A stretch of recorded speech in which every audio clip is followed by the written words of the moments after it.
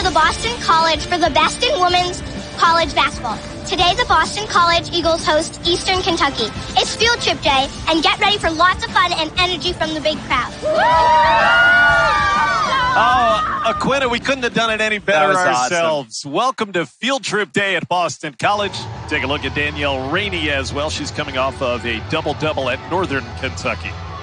Meanwhile, for Boston College, this has been the five, Eric, for over a month now, and it has been a very prolific starting five for Coach Joanna Burnaby McNamee. Yeah, we talked about Andrea Daly being moved into the starting lineup, and she is certainly taking advantage. And the Eagles right now, of course, without Tiana Todd, so Daly's become even more important. Off and running, good morning to you. Thanks for being with us here. ACC Network extra coverage of ACC basketball. Second chance on the opening possession for BC. And a zone defense look for Eastern Kentucky. Big reason for that zone, Eric. They want to protect inside against Maria Gakdeng, and that one worked very well. Yeah, you're going to see a lot of doubles, as we've talked about in the non-conference, and there's an offensive foul away from the ball. Boston College coming off of a 12-point win against Albany Saturday. It's a game they trailed early, and their point guard, Taina Mair, got into foul trouble in the first quarter of that game, but BC was able to withstand her absence for the remainder of the first half.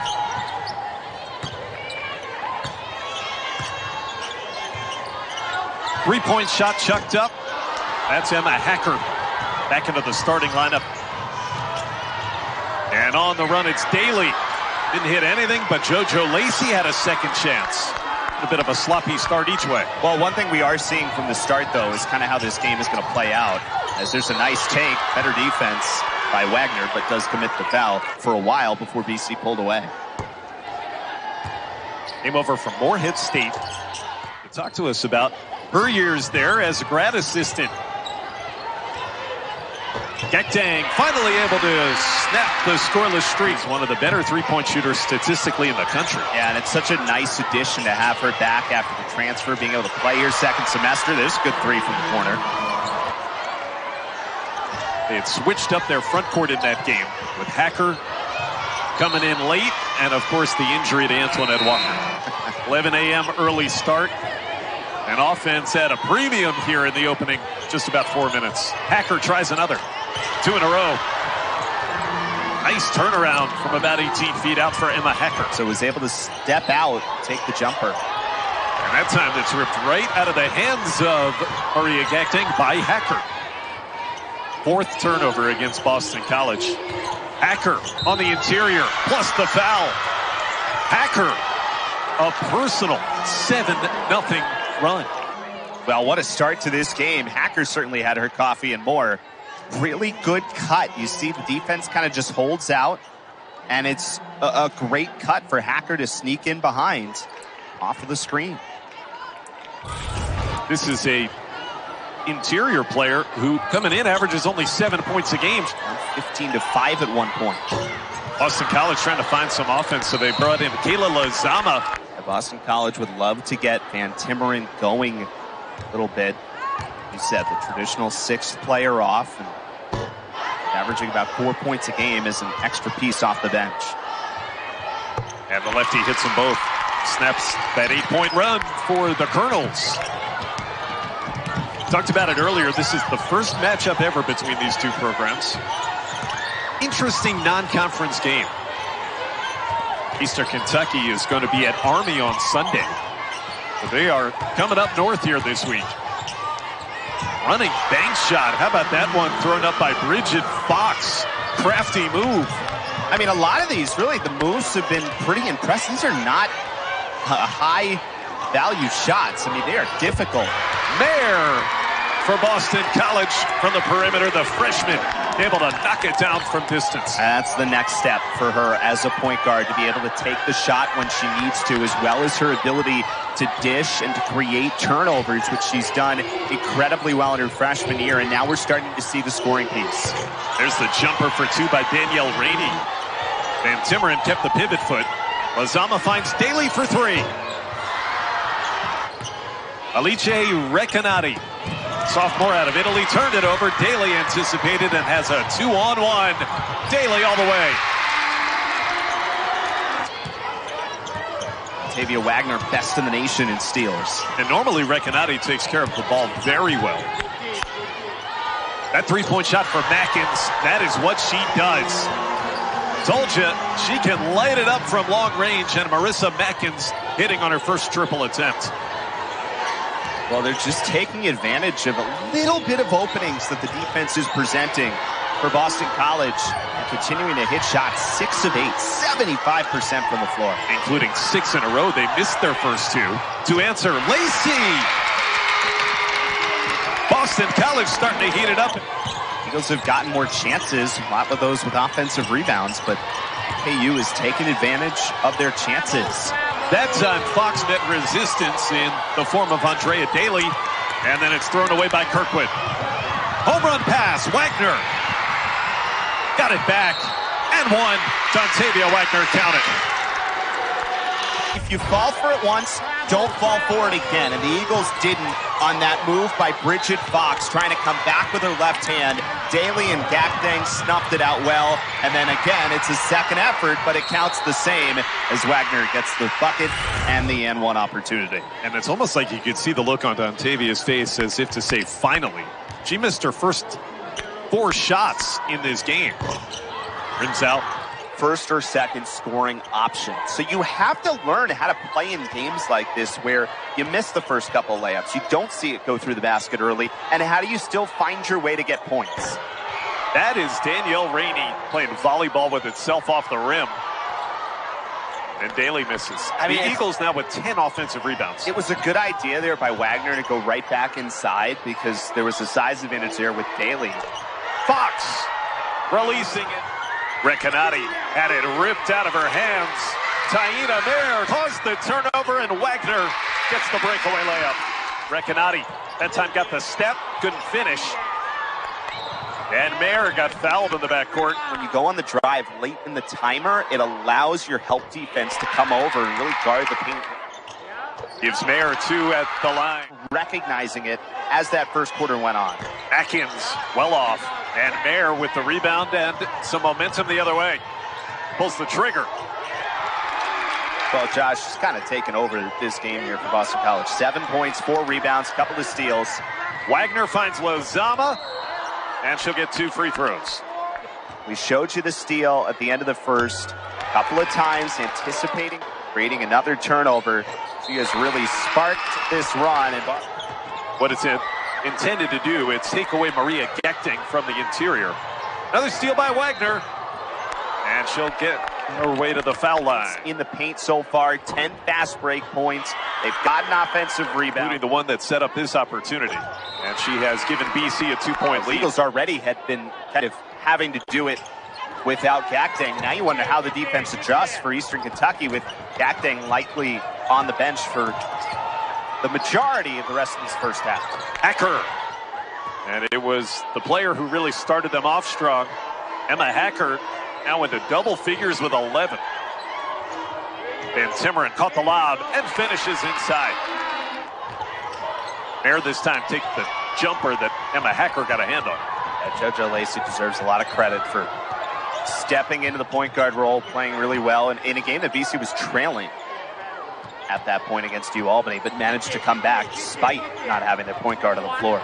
Putting it on the floor, Calissa Lacey. Nice drive. Has gotten to the line really well this year. Their throw attempts on the season. Empty trip. Into the game for the first time for BC. Ava McGee grabbed the defensive rebound. And the Eagles hold with a 1-point lead against that Colonel zone. Mair lets it fly. And a 3 again. Taina Mair. This time Ariel Kirkwood took it in and had it taken away. McGee, Mair had it knocked away but saved by VanTimmeren.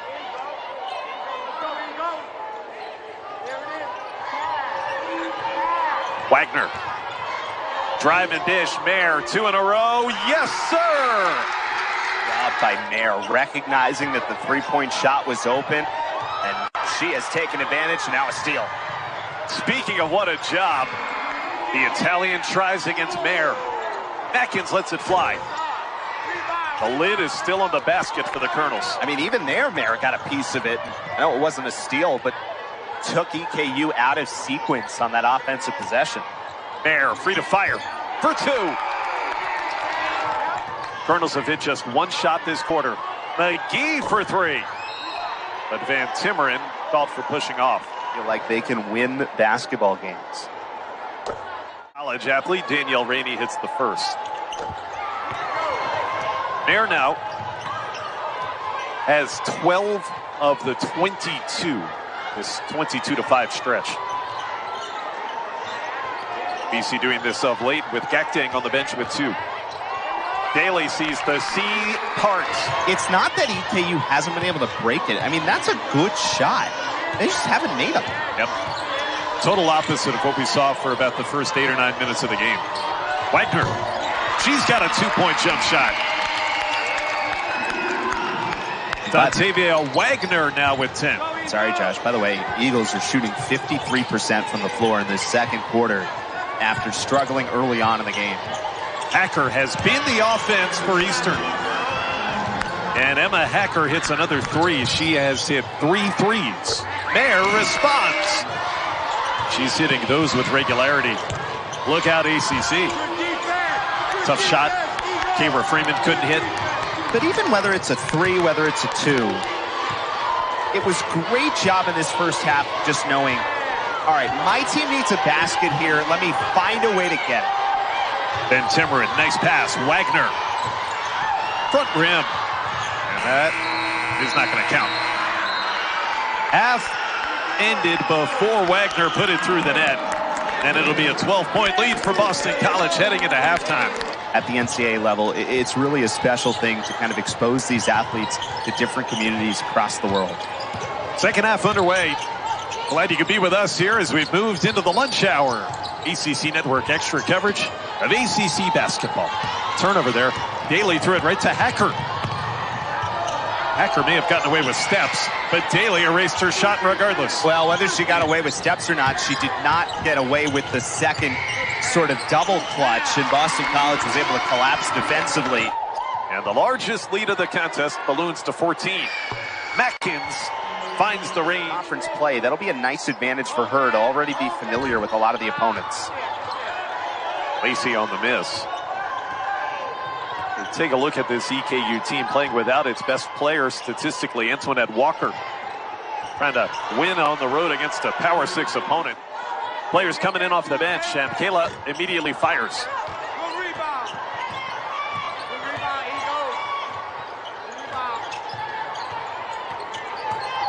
Dontavia Waggoner got the contact, shot got blocked. Not always going to be the high percentage game, but already closing in on their season average despite that slow start. Missed them both. Boston College, Atkins double teamed. Hacker lets it fly. Kirkwood inside. She's got the last 4. Snuck in behind to make the play off the offensive rebound. It's just the 3rd offensive rebound of the game for Eastern Kentucky. BC is out offensive rebounding EKU 12-3. Kirkwood averages 6 points a game. As I mentioned, she's got their last 2 baskets, though. Daly against the double found VanTimmeren at the rim. Boston College by 11 with possession.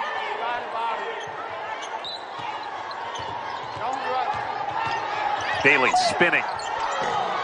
Finishing. Whistle state. Pull up in the mid-range. Mair hit that shot a few times in the first half. 11-point game. Recanati. It's almost like she heard me. Pull up 3, Mair. Number 4, long range for Taina Mair. She has returned as Recanati rims one out from 15.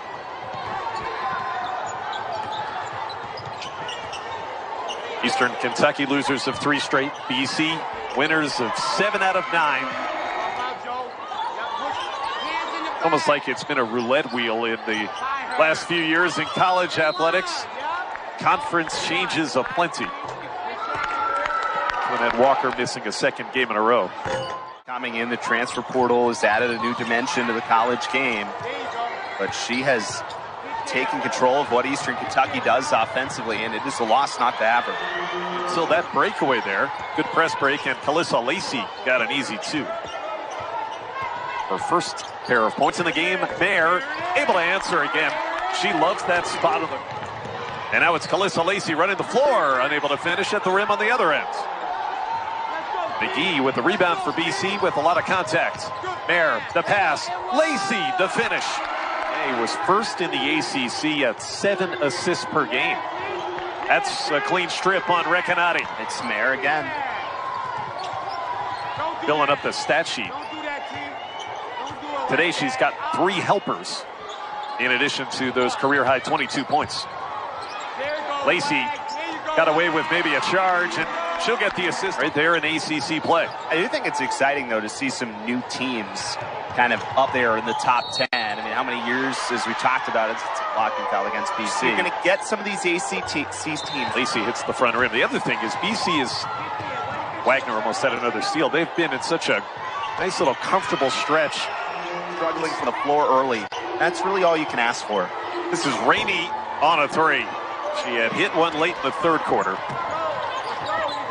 Rainey has 11, one of 2 Colonels in double figures. Mair's 22 leads a pair of Eagles that have scored more than 10 points. Waggoner, she's got 12. Lazama was fouled, and that shot heading for Boston College. The Eagles dealing with the 8 healthy bodies, so it's big to have Lazama back, and she's going to get some opportunity. Try to dish. Recanati finding Hacker. She's been the player of the day for Eastern Kentucky and had that one just spill off the iron. Just over a minute into the fourth quarter, Daly hit and foul. To put Daly in, and it's allowed Boston College to go on a run. We're talking about Andrea Daly. She had scored in double figures each of the first 4 games of this homestand. And now she's up to 7 here this afternoon. Got a chance to make it 5 in a row with at least 10 points. Good delivery. Elizabeth Kitley, who's one of the best players in the country. They're missing, but Waggoner cleans it up after the scrum for the rebound. Coming into this game, it was an interesting point guard matchup with Alice Recanati going up against the rookie Mair, and it has been a one-sided matchup decisively. It's a jumper for 2. Lazama was in perfect position, and a little miscommunication, but it ended up working out okay. VanTimmeren on the spin cycle, counted, and the foul. Step out at times. She hasn't had the 3-point shot this year, but this work in the paint of playing in the league will help make that adjustment a little bit easier. So now all of a sudden you feel like you have to be that top scoring threat versus, you know, what she could be as a shooter as sort of a yin and yang with Walker. That time she drew the contact. He's off the dribble. And you think that maybe the 2 out of 11, a lot of that could be due to rust.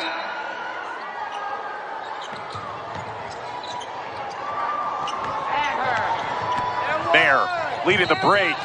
Fouled on a shot that didn't drop. Good day's work, though, for Fox with those 9 points. The starting lineup today. 1 for 2. It's special when you get to go up to West Point. Waggoner almost had that. Kept it in bounds on the sideline right in front of us, but then back into the hands of Emma Hacker. And a foul on Lacey. I'd go with the latter. Emma Hacker, a couple of free throws. 19 points. Daly with a step. Tried to feed it through traffic, though, and that got stolen. Recanati finds the streaking Rainey to the basket. Eastern Kentucky is outscoring BC in the fourth quarter, 10-9. It's not been the greatest close thus far for Coach McNamee. There's the way to close. BC the rebound, and VanTimmeren lets it fly. Rebound Lacey. And the BC is back in front. Back halfway down again for VanTimmeren. Coach Mackey was trying to encourage her, hey, that's a good shot. And the Eagles are trying to find that shooting touch again from VanTimmeren from deep this year. Atkins, right, has made only 1 3-pointer this season. Mair. Minute 40 to go as Kirkwood grabs a rebound for the Colonels.